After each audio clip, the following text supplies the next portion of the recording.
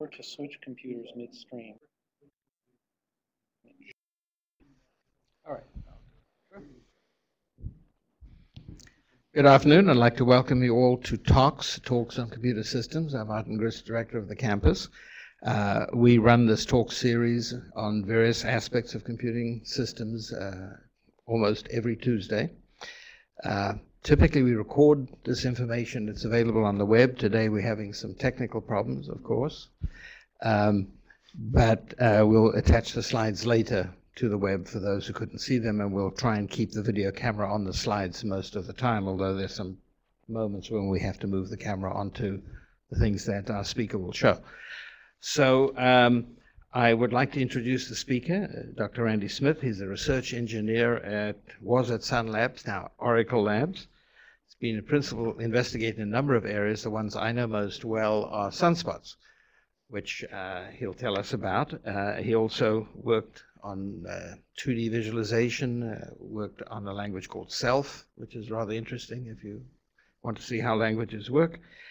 And with that, I'll hand over to Randy Smith, who will tell us everything he wants to tell us. Thank you. Thank you. So thanks for inviting me to be here. I'm sorry about the technical problems for remote people, but this presentation will be available later, and I hope you'll be able to figure out a lot of it. Ted asked me to come, and I guess that day I was feeling old, so I decided to look back at my career, and this is what I will kind of be using as a framework for my talk. I've worked in several different areas. As Martin mentioned, computer languages, tools, UI frameworks, and stuff like that, and in education. And the timeline of my career looks kind of like this. It makes these little excursions around from time to time, but I've always been interested. Basically, what do these have in common? It's things to help you build things. The ones on the left and bottom are things in the external world, and the one on the right is things inside of you. That means that you have to have a way to make things clear and help people construct stuff for themselves, for their own purposes. And so I thought it would be interesting to just focus on those excursions into there and try to make a story about it as well as we go along, from which maybe things will line up in an interesting way for you. Looking back at history, and this is very crude, but the basic idea is going to be way back in the 80s. Remember computers, and there was like a lot of text as the way it communicated to us. And my claim is going to be this has like a very dominant role in the way we conceive about the purposes of computers and the way we conceive about the purposes of computers in education particularly. Now, computers, of course, could do graphics very early, but what I mean about graphics is part of the sense respond cycle that animals like us have in the world. So I want graphics to evoke for you this idea that there are things on the screen that you can grab and affect and that you're all included as part of a world, not just pictures, which you could do early. Later on, computers, we all got connected to each other, and it's really cool now to Skype with your friends in Europe or family abroad, whatever. And eventually we get to embedded systems. And the point is going to be that each of these relate to you in a particular way. Text is a denotational medium. A word of text stands for something in the world, and it's sort of all about ideas, and that colors the way we think about what computers do. And so it's natural that the first kind of model we have for a computer is a tutor. And if you think back to those very early days, and in fact there is research started way back in the 60s about what computers could do, but they're all about how we can guide the learner, the ideas that the computer is figuring out what's wrong with the student's thinking and trying to give them guidance on their thoughts and stuff. It's very much like a tutor, and that was what we were thinking about. And some of you may know there's this system called Plato that's kind of goes way back even before 81, and earlier systems, as I say, than that. But a lot of them are quite similar to this model of trying to specialize instruction for the person based on this model of a tutor. Now, of course, interactive graphics go back in experimental modes way back. I mean, I just saw Ivan Sutherland yesterday. He came by and visited the labs. He was doing augmented virtual reality way back in the 60s, right? With this thing you could like walk around a map of the United States in 3D in this room. It's really cool. But it didn't really become available enough until later. And when graphics became available, that sort of opened up this idea of a world that you could make within the computer. There are things you could grab and touch and all of that, and that relates to you and your sensorium. So we've kind of moved from the brain, and now we're leaking out into your fingers and eyes and ears and stuff like that. And this whole idea of microworlds became possible to build and to work with. And that's where I'm going to talk about one of the systems I built called the Alternate Reality Kit. Just ARC for short, and that was when I was at Xerox PARC in the mid-'80s. It's on top of the language Smalltalk, an interesting language I recommend to you. Everything is an object, and it's dynamic, and it's very pure. And I'm just going to play this video now that I made, and you could tell it's a long time ago because I look really young. To throw them, and even carry them between worlds.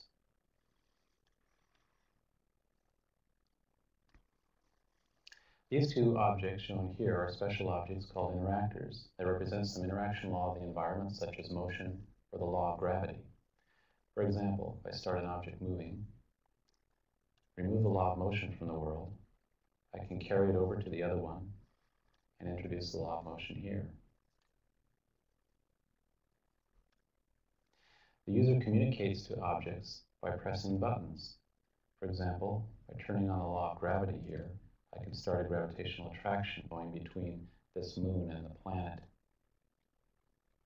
Users can playfully throw any object around so they can try to discover different kinds of orbits that are available. Create numerical values. I've kind of edited this for presentation just to get through it. And now this is attached and ready to be pressed. We've changed the value of G inside the gravity law. Now, because buttons are themselves physical objects, they respond to other buttons. I happen to have already created the toggle permasend button here. That puts the button to permasend mode, which means that the numerical value is continuously relayed into the button and down through into the law of gravity. The use of animation indicates that things are active. The plug is continuously relaying the value here, the button continuously relaying the value into the law of gravity. For example, if I drop that out of no man's land, the button stops relaying things because it's not attached to anything. We can play with our modified law of gravity and try even negative values and see what would happen if Newton's universal constant of gravity were negative and positive, and generally interact with a way that's completely impossible in the physical world, with which you can discover the role of this constant of gravity, discover what it does in the universe. ARC object. It's a simple rectangle with simple physical attributes. And do a little bit of graphics with the marker object. Marker is like a primitive little piece of coal that can be dropped on something and will leave a mark. We can send messages to these markers, such as getting it to become slightly larger by giving it a grow message. It's a little bit bigger there. And let's get a copy of that. Tell the copy to change its color. Under arc marker, change color. And that turns it into white, I believe. Whoops, come back here. Okay. All right. And in fact, let me make a copy of that and create even a larger marker that we could use as an eraser. In '85, this is all very weird. It's still slightly weird. Maybe quite sizable. One more here. Let's change its color so it becomes a nice neutral shade of gray. All right. And this can be used sort of like a brush to wipe out the whole surface. Now, because the markers are physical objects, we can introduce an interaction between them. Let's get a spring force. The spring force will not automatically enroll all the objects in the reality into it. That would be a real nuisance to have everything connected to each other by springs. So we have to explicitly enroll the markers.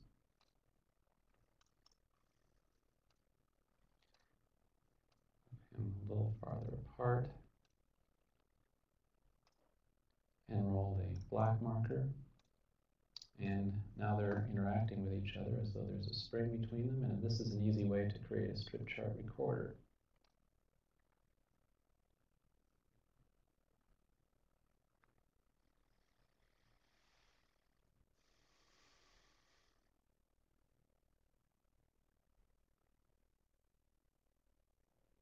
ARC is a natural for physics teaching applications.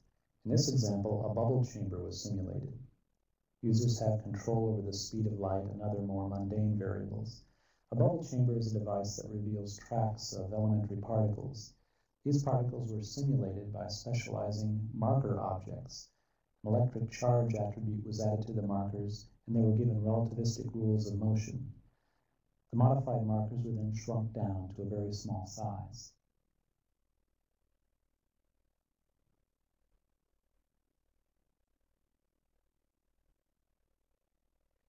This application is an experiment in giving students the ability to violate conservation of energy and conservation momentum in order to give them a way to learn about those laws. Suppose the user wished to create a new kind of interaction, a force of friction that's not currently found in the warehouse, for example. We'll start by asking objects for its velocity, which is displayed here. The resulting vector is accessible with the message menu button, and we can do arithmetic with it. We're going to try to multiply it by a negative number to create a vector that points in the opposite direction to the direction of motion of the object. The resulting vector will be added in as a force acting on this large marker. And we should have a combination of buttons that acts as though there was frictional force. We can try it out by throwing the object, pressing the button, and as you can see, the size of the vector components shrink. Okay, what we want to do now is combine all these buttons into a brand new button, one that isn't found anywhere in the world. I had to go make it character by character in the warehouse.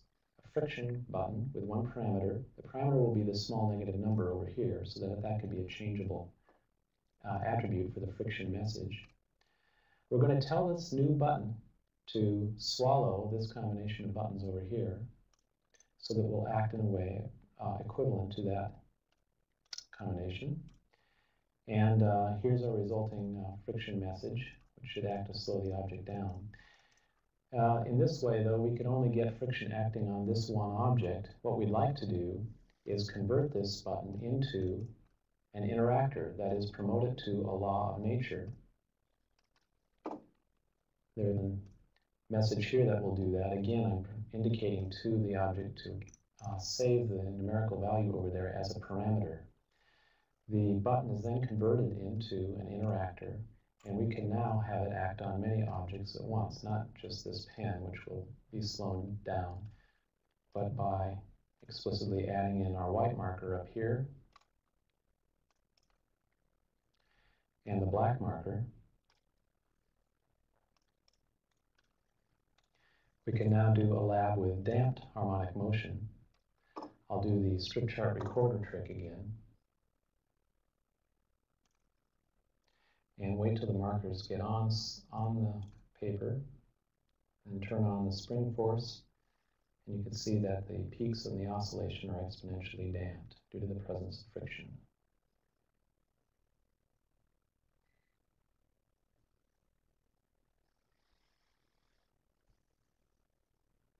The user may wish to include.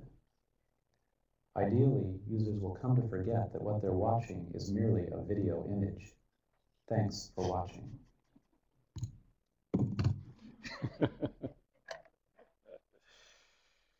Okay. So the ideas that were in there, I still don't think they're like fully incorporated, but perhaps for some good reasons, I don't know. But the idea of taking a physical metaphor, applying it to everything, every object on the screen there had mass. Because these buttons, which were Smalltalk messages, and what I was doing was like reifying the semantics of the entire Smalltalk environment. So that's where I got everything to automatically appear as some sort of box on the screen. Including these buttons, though, and so it was interesting that because they're things that you could talk to them, and that lets you program what they do, combine them in different ways, activate them continuously, and so on. And another one of the themes here is making these abstractions into tangible things so that you could control them and learn about alternate realities as a way to learn about the physical world. One of the bummers about the physical world is it's just fixed here, and it's really hard to learn, you know, appreciate what we've got by sort of taking it away and seeing what's different. So that was one of the interesting ideas in terms of research that we did on learning, was to take these objects and throw them around. These are hockey pucks sliding over frictionless ice, and they bump into each other. And there are these different worlds that you could choose from.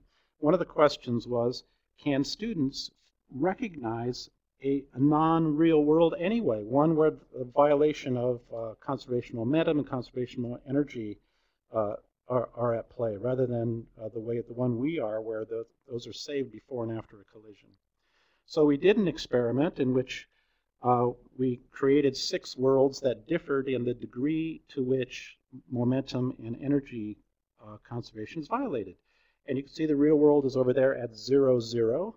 And we asked students to rate on a Likert scale each world from weird, you know, up to completely normal. And you can see that it does look good, that students can recognize the real world pretty much compared to these others, although it looks like there's a value rising out there. So maybe there's like a false real world way, way, way down there. Who knows? We did another experiment where we had let students try to tune these parameters that violate energy and momentum conservation and see if they could kind of reconstruct the world. These are psychological terms: recognition, reconstruction. Reconstruction is a little harder. They've got to explore all this continuous parameter space of A and B. A violated energy and B violated momentum conservation.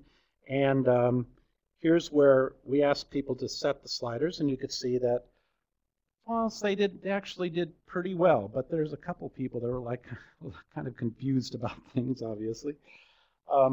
So that part worked well. In informal measures, though, I was hoping that we could ask students, okay, what's wrong with these worlds? What is wrong with the world? And that they could say, well, there's like this forward impetus, you know, and that's got to be like conserved before and after a collision. And yeah, that's what it is, you know, that they would discover on their own the ideas of conservation laws. That didn't work out so well, unfortunately, but at least we have the ability of them to recognize that sort of stuff. Okay, I'm going to move on in history. We get now become connection. Of course, there's experiments and people remotely connected via computer networks going way, way back in time, but they didn't become really broadly available until later. And this enables a new kind of model called distance learning. Now, distance learning is a very broad term. I got to apologize for using it. In fact, it goes way back. People used to learn by mail. You could get courses by mail and stuff like that. And to my mind, getting something in the mail and learning it as in your hand is not distance learning any more than like having the school built from lumber from far away, and then you go there and learn, you know, that you know, where the thing came from. It's more like the learning process itself involves distance, and that's what I'm talking about. And I don't count by that things that are recorded and delivered to you any more than by mail or by television or anything. But we could actually start to get real-time interaction in the learning process over a distance. And so this involves a system I built called Kansas, which is the actual user interface for the self-programming language that Martin mentioned I had worked on earlier. And this is a picture of Kansas. Again, you'll recognize it has a feel of the alternate reality kit about it, and that's because kind of the semantics of the language itself came from that project. but we took it to the nth degree and had a lot of very clever people working on it over the years. What you see here is a small portion of Kansas, which goes off millions of miles in all directions, almost all of it blank, of course. But you see 3 screens. 2 are overlapping on the left, and they include video images of 2 people at their computers. And 1 guy is there off on the right. That's my pal Ron, and he's working away on something. Again, all this stuff has this property that you can reprogram it dynamically as it's running. And in addition, you could take the user interface apart. You could pry buttons off. You could pry these things off and reassemble them in different ways. And I'll show a little video about that. And I'm going to sort of dynamically run through the video so we don't, because I'm worried about it. The name Kansas is inspired because, you know, there's some people out there in a flat area. In those days, yeah, the video was not like over-the-net Skype we have now. This is like kind of specialized video cards and stuff. So I'm going to kind of skip around here and show various parts. So I'm going to connect with my friend. Deeper changes too. So let me go to this copied video element and modify its language level representation. I'm going to send it message channel down. I can either evaluate that right here or make it into a button. There, I can send any arbitrary message that way. Hi, Ron. Great. So here we are, Ron and I. And Ron, you're going to go on and add more controls there. And he'll start building up a little application. I'm going to select my object and ask it to start following me because we're going on a tour of this large space. In the radar view here, you can see there's bounds of the screen for Ron and me. But in fact, we can go out to visit some of these other objects. Now I can press these navigation buttons and go on that journey. My window will start following me around. I went down. I'm now going to go over to the right, get out of Ron's way. You could hear that the music's faded in the background. If we go back, it'll swell up in volume. That's because this object here is the CD player. And when we move away from it, it drops off in volume. Ron's voice drops off in volume too. Can you hear me, Ron, still? Okay, so you can see it's quite far away. So adjacent working groups can remain mainly acoustically isolated, but call out for help or something like that. Let's look at this ideal gas simulation. Here's the language level view of that. Again, this is the message interface to it, so we can send it any message or just create a button to send it if we want. The emphasis here is to try to diminish the distance between the language and the user interface. So get a one-to-one correspondence between all these messages you can send to objects and the buttons that a user would employ to activate them. So you can imagine a physics kit, which we have in here that would let you.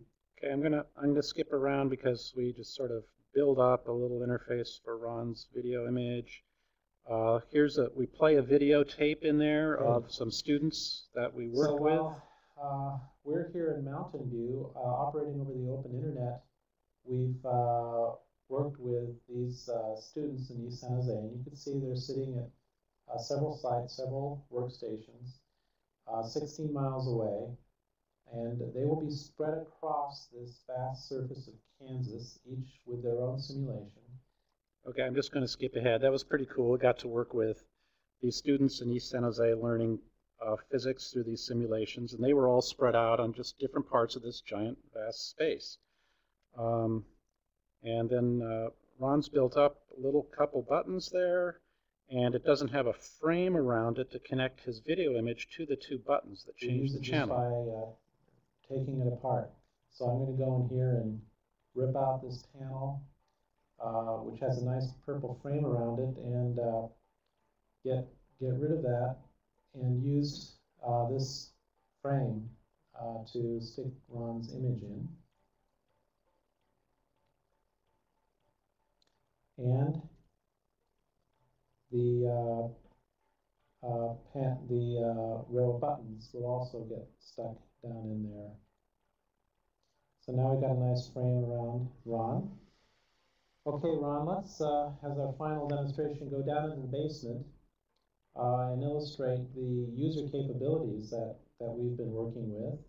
Let me get a copy of this before we run off so that I can navigate as well. Okay, down we go. And here comes Ron. And we both arrived down here in the basement. And what we've got here is the representation of user capabilities, kind of a palette of these capabilities. And this turns out to be very useful because with high school students tending to want to press everything they see, they can send the system off into weird states, especially when there are lots of them and it's hard to keep track of who's where. So this is Ron's set of capabilities, and this is my set of capabilities. Each of us has a name and a machine and ability to do different tasks. And to illustrate how this works, you can just drag out, for example, the ability for Ron to press a button. I can remove that, and now you beat me to it. Try to change it. Okay, I'll send the channel down, but he wouldn't be able to do it because I've removed the ability for him to press buttons. As a matter of fact, I can remove the ability for him to even grab objects. And he's completely, as a matter of fact, in a strange self-referential way, I can grab the object that lets me grab objects and remove my own ability to grab objects. And now, well, it's a good time to end the demo because there's not much either of us can do anymore.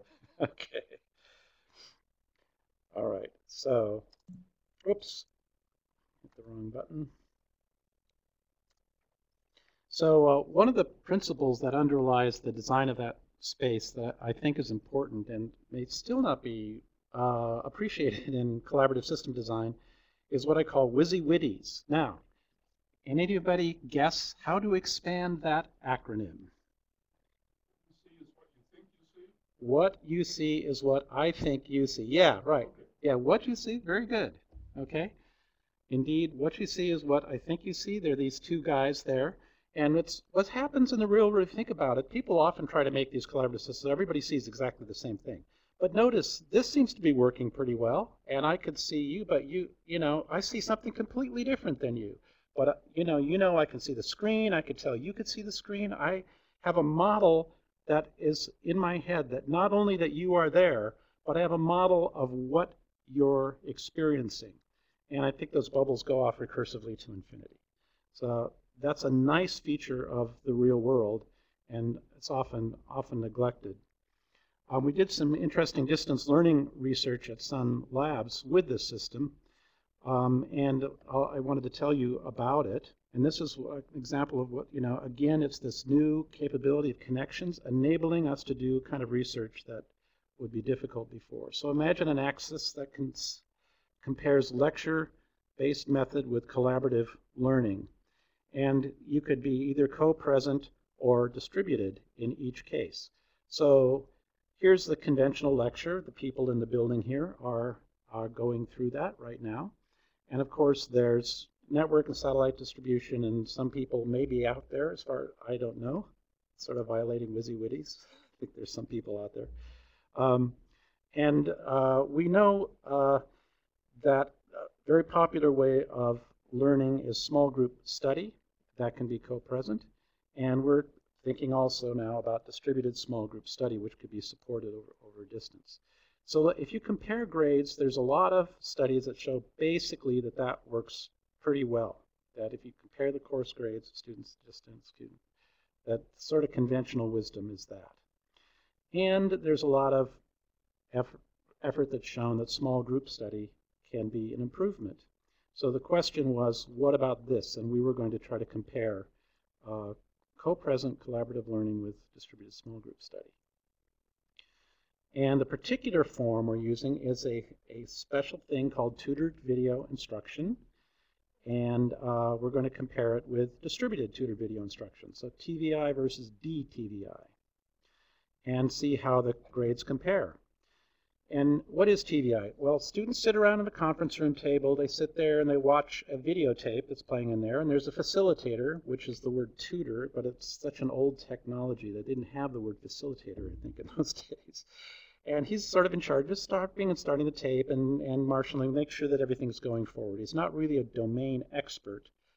He's familiar with the course, but not super expert. And of course, the lecture is only there on tape. And the DTVI thing, well, here's one of the embodiments of it, which has a videotape there in the middle of a lecture, and all these students there, and they're all wearing headsets, they can all just talk into a common audio space. And I've used Kansas here to augment it so you could see all the flying cursors around with the names on it, and people can drop in notes, and they could collaboratively type and stuff and make notes. Then in the evening, the lecturer comes by and can see the notes and leave comments about their outlines of the lecture. So that was actually pretty cool. And then this was up at Chico, and I was down here in the Bay Area, and I could go visit them and like debug problems and be off on the side. So it was all a really cool thing. The DTVI study involved over 1,000 students, split in 3 conditions. We include the lecture amongst that, conventional TVI and DTVI. And of course, we collect tons of videotape that we analyzed and all of that. So some of the observations, based on about 3,000 conversations. I can't remember now what the unit of a conversation is. But one of the things we noticed, and because the statistics are so good with this many students, you could actually have like small differences statistically assessed as being insignificant differences. Like not that much humor, but some. Individual remarks tend to be a little shorter in DTVI for some reason. Facilitators seem to be a little more active, possibly a sense of distance there that had to be overcome. But basically, it's very similar. I think one of the things that's going on there is we had a shared acoustic space, whereas when you're at a table, you can address somebody on the side, so you could just say something briefly to somebody and have these side conversations and so on. That's not supported in the, interestingly, everything is in the shared thing. That's a significant difference. But the percentage contribution of individuals, the amount of content-based discussion versus, hey, how about them Niners? And the number and length of conversation. And of course, the big question is, how did the grade outcomes come out when DTVI versus TVI versus lecture? And they were basically the same for those 2 conditions, and again, both beat the lecture students. But what do you think is going on there? For me, I think what it was in retrospect, and we didn't have any kind of metric for this, but when you're with a group of people and you're going to be talking about the course material, I think at night you're more likely to reach up and take that biology textbook off the shelf and study it, just because you're part of a peer group. Whereas when you're in a lecture, it's really, even though you're elbow to elbow with other people, it's kind of an isolating, experience. You're not, it's not really what it might seem. So this is our answer that yes, distributed small group study can be as effective as co-present small groups. And this sort of stuff is now going on. I just borrowed this slide from my friend Tim O'Shea, who's head of Edinburgh University, and that's him live at the time, granting degrees to graduates of Edinburgh University. And of course, this is all being done in Second Life, and you could see some of the graduates assembled there, and friends gathered to watch the ceremony in Second Life. Some of them doing unlikely exercises. I don't know, that's what Second Life is like, a little weird. And at the time comes, you walk up on the stage, and I don't know how Tim reaches through the window there, but essentially that's that. And confusingly, at this most recent graduation, one of these people with an avatar was also out there on the stage and went up and got with her device, I don't know what it was, an iPad or something, had her avatar walk up with her, and she was in 2 places at once, and now they're confused whether they might have accidentally granted 2 degrees to one person, but at any rate, that actually happened the last time. Now, finally, I'm going to talk about embedded systems, which is like our computers, have started to sink into everyday physical objects. And these relate to the world around us. And that gives us the ability to have programmable reality, is the way I like to think about it. If you look at the world up close, it's kind of interesting. It's covered with a thin layer of people on the land parts. And it's also covered with a bunch of computing resources that are connected by networks. And it's interesting the way that that thin layer of network relates to the thin layer of people is through those things with screens and keyboards. Like that thin layer network kind of emits light out of that screen. It goes into our wetware, twitches it around up there, and our fingers go back and bang on little plastic rectangles. So we have this interaction loop that includes humans and the network. But it doesn't include the physical world. That gets excluded. And now we're starting to move away from that. And I'd say that's a new thing. And I'm going to talk about the sunspots. And here in the front row is Roger, who headed the Sunspot project for many years. I'm not working on it anymore. He isn't working on it anymore, but sunspots continue, and they're still in use here at CMU. It's a small device, and I have one right here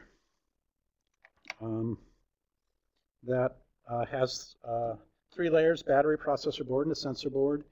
It's got some sensors on it and the ability to control external lines, and you program it all in Java. And I know there's a lot of people here that are used to that. It's actually been used for a lot of places, for a lot of different projects.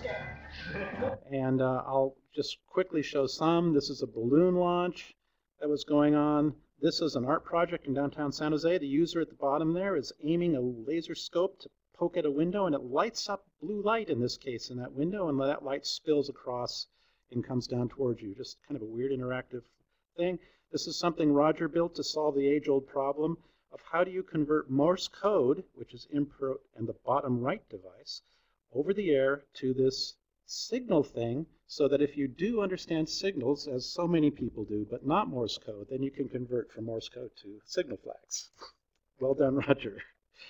Here's the one where people are looking at the stroke patterns of swimmers and monitoring that to learn about that. An art project involving self-flocking blimps. This is a project to have boxes in a shipment all talk to each other so that they discover one of them is being treated oddly, like being carried off, because a lot of shipments are just in unmonitored open space, and so they can talk to each other and say, hey, something's going on weird. Did you feel that bump? This woman had a dance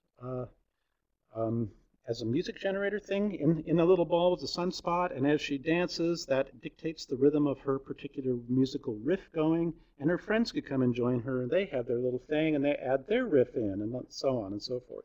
So for every unique combination of people, you have a unique overlay of different musical riffs. This is one of my favorite stories. Roger will remember fondly, the rocket launch. And we had these spots that we were willing to sacrifice in case something went wrong with it. But these 2 little planes attach belly to belly and can get launched up like amateur rockets will. And I actually didn't do much on this, although I wrote some of the software that was involved at the time. I just came by and ate some pizza and watched people. But I did ask one critical question. Do you think that thing weighs too much now for it to launch off? And so they did look on the internet and find out that we had to manically run down to the hobby store and buy a larger rocket engine and come back and then drill these holes in the bottom of these rockets to jam that bigger. This isn't going to work.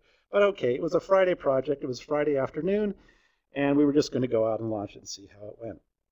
So we get out to the parking lot. There were about 150 people. Word had gotten out. Rocket launch in the parking lot, 3 o'clock.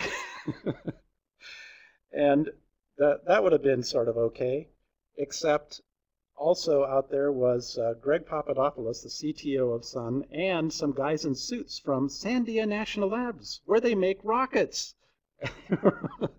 So they were all watching this, and I just thought, oh, is this going to be embarrassing? Or maybe it's like going to spiral across this and chase these poor people. The humanity, you know. But actually, it went great. It went up in the air. We collected all this telemetry, and you could see It was a nice sunny day, so the light level stays constant. And there's these are the accelerometer things, so you can see there's a big kick from the accelerometer, and then it coasts for a little bit. There's the ejection charge that kicks them apart, and this particular one comes flying back and obviously has a big spike here on the accelerometer when it lands, and then it just sits there for a little bit, and all of a sudden, the light level starts to have these sort of sinusoidal oscillations in it. What do you think that could be? Roger knows. No, it's just like this was after it landed, and then it's just sitting there for a few seconds. Somebody's carrying it away, and they pick it up and they walk with their arms swinging, and it goes in shadow and light and shadow and light. And then they put it down, and a bunch of people are milling around. And so this would be a great project about stuff in the real world, all computer-based for kids.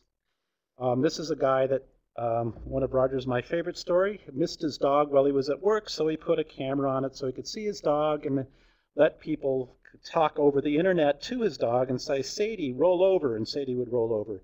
And after people started doing this, he would sort of feel sorry for it, so he uses spots to remotely instrument the dog's little basket there, and you could see a metal chute that could contain dog goodies and a little lever that could dispense a goodie at the press of a button, and Sadie could go get that.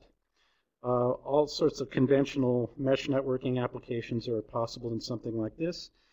And I wanted to just briefly mention, just so it's not just about stuff I've done, this sort of stuff is going on all over the world. This is over in the UK. I was an external reviewer on this project called the Personal Inquiry Project. And the idea is based on this idea of inquiry-based learning, which in my mind is essentially turning students into little scientists where they ask questions they care about the world they're in, that's their personal world. They collect data and test it. They have a bunch of sensors that are out there, but again, of course, it's all connected through the computer and network. They bring that data back into the classroom, they share it on a big screen, and they analyze it and learn that way. So how am I doing for time? I've lost track. I'm probably going to run out soon. So I'll go very quickly. It's kind of interesting to watch how we started historically because of this emphasis here. And by the way, this work continues to this day. It's still good stuff going on. So that's why it's green to the right. All this stuff is continuing, but we've continued starting kind of with ideas and then relate to our bodies with, like the computers can make us feel like we're in a place, and then we get connected to people. It's kind of like this technology implication is spilled in for our brains, out through our fingers to other people, and now out finally to the physical world. So from the abstract to include more and more concrete. I'm going to end by this observation inspired by Marshall McLuhan, and my friend Rob Tao put me onto some of this and added my own little thoughts. But in the old days, the way that news came about was through broadsides, and as technology evolved, they became absorbed into this idea of a newspaper where individual elements were combined. And notice that this is the concept of media swallowing, and that tends to happen a lot over time. It's interesting to watch. And notice that there's a bunch of meta elements that have been added here, like the title and where continued on page 13 boundaries between objects and stuff. So in the process of swallowing, we add these kind of meta decorations. But this always happens. We go from that to that with like these meta elements of lighting and boundaries. And then from that to film, and then from using all sorts of different meta stuff. And then from film, we could have many films running it the same way, and meta controls to change between them and adjust how they appear and so on. So in fact, it looks like all this stuff is kind of like showing up now on your computer screen, isn't it? Just this big chain of swallowing. And so an interesting question, and of course there's lots of meta stuff here, buttons to iconify, to resize, to reorder, to replace, and all that stuff is all about controlling all this different stuff, which now is in this one media, the computer. So how much swallowing can go on? It's kind of interesting. Well, with it, I think this is an interesting open question. Can you really fit all that into those things?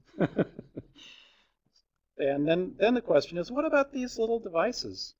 What are they swallowing from before? And my claim is what they're doing is they're swallowing the physical world into a new thing, which is kind of like this super world. It's all like now made accessible to us and our control. We've overlaid it with accessibility in principle to us. And we've made a new thing that's the swallowed physical world in the computational layer. And I leave as a final question, okay, what could swallow all this stuff? That'd be interesting. What could swallow all that stuff? But that's the end. Thank you for your attention.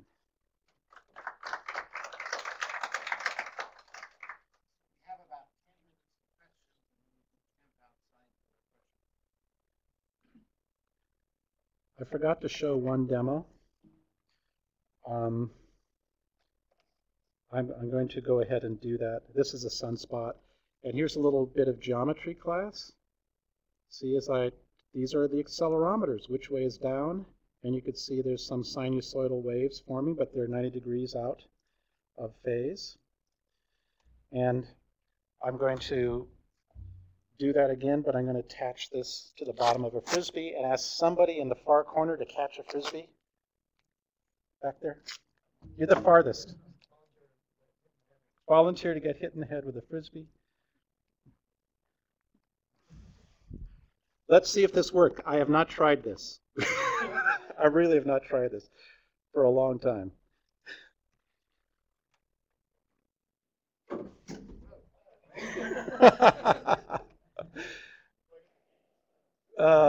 Well, hey, how about a new demo in which you throw it back?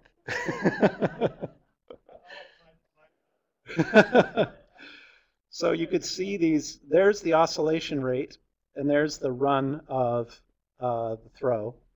And here it is at rest, sitting around, after it was caught. So you could do some experiments to see if you could throw over a fixed distance at different oscillation rates and maybe get it to stay up longer by throwing it faster. You want to try again? Okay, 1, 2, 3, go. And that was not a high spinning thing, and it was kind of at an angle or something, kind of tilted more and more. All right, questions, if any.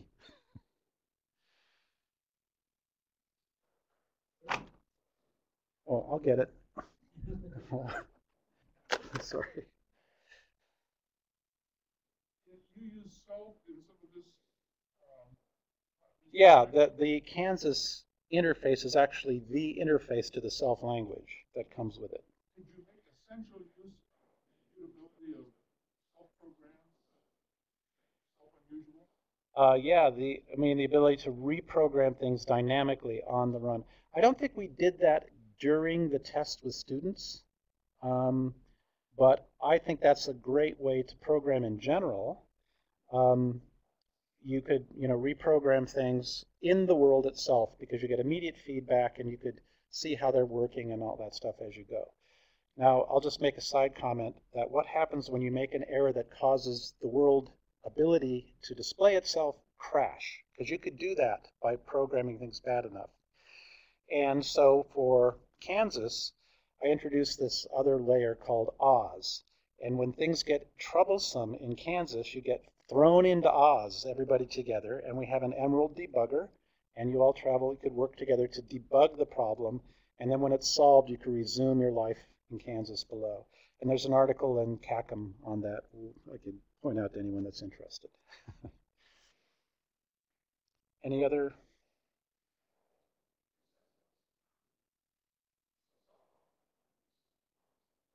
Right. Yeah. So these are accessible for your programmability very readily. They come with a radio on there that you totally control for mesh networking and stuff locally. and you can't call home or anything on these.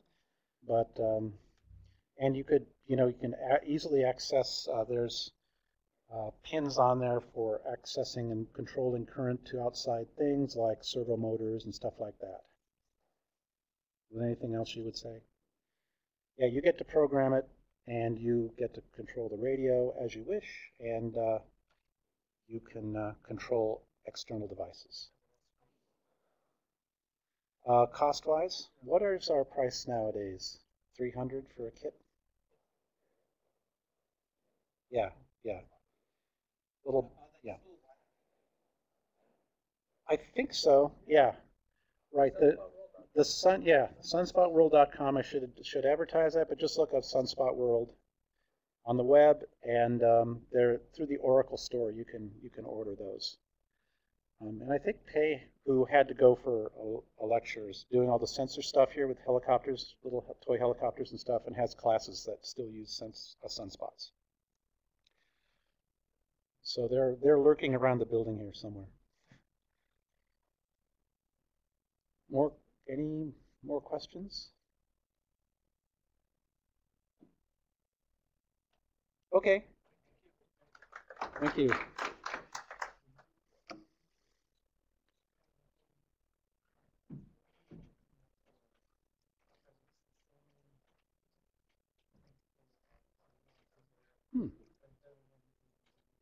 Interesting.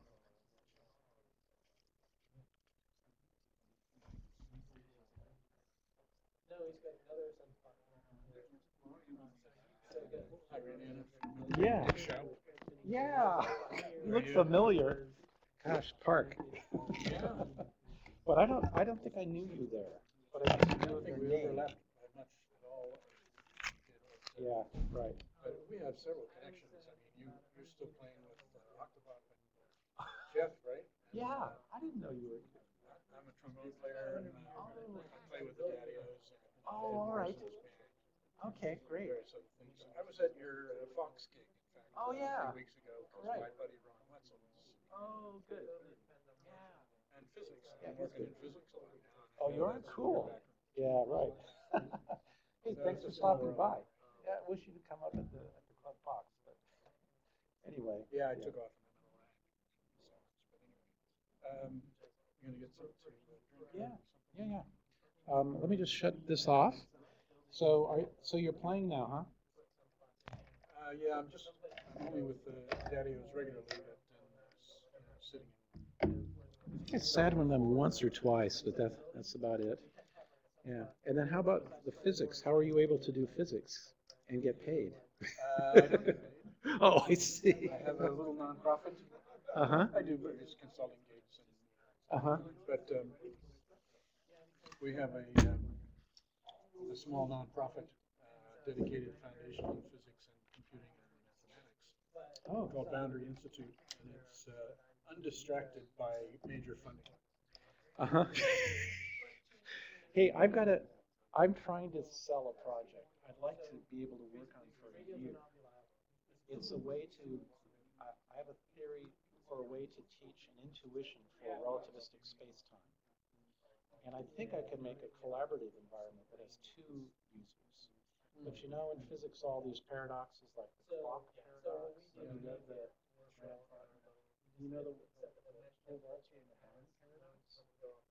sometimes special relativity. Yeah, right. Thing doesn't fit anymore. It doesn't fit. Yeah, like to the guy with the ladder, the barn is just this paper thin thing. Right. And to the barn, it's like this little short thing. So the guy in the barn can drop the doors and trap him inside. But the guy with the ladder knows that's impossible. How does that result? So my theory is that if students played in this environment, they would just laugh these things off because they know how it really works that way, because you bring out these problems, which in that case You get a sense for it. Yeah. That would be a lot of fun. I've got a new derived special relativity. Oh yeah, from counting. From counting. That's pretty. From differences in counting. I'll tell you. I'd be glad to tell you about it sometime. Should have Great. Or something. Yeah, that'd be great. So, can you send me an email, or can you tell me if you have a memo email address or a card? Great, that's good enough. It'd be fun to get together sometime.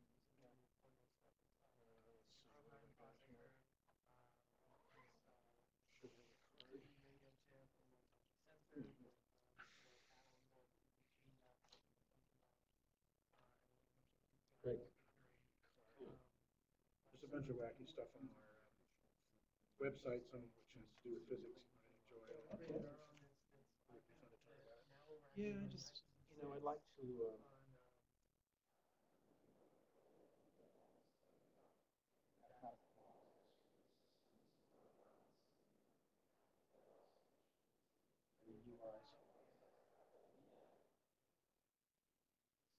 Overpaid engineer,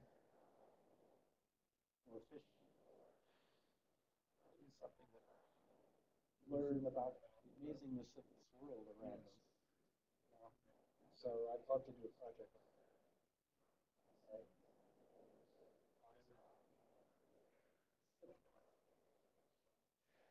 I understand completely. Yeah.